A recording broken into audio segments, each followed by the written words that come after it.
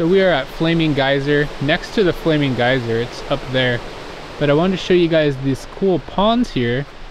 And they actually are ponds for summer run steelhead conditioning ponds. So they're conditioning ponds.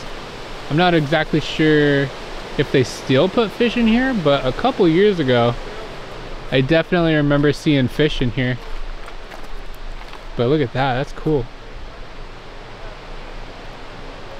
Pretty cool. Next we'll go look at what used to be the Flaming Geyser, which was a little flame sticking out of the ground. There was like gas under the ground, and that's up there. We'll go look there in a second. Just wanted to stop here real quick. All right, let's go check out that Flaming Geyser.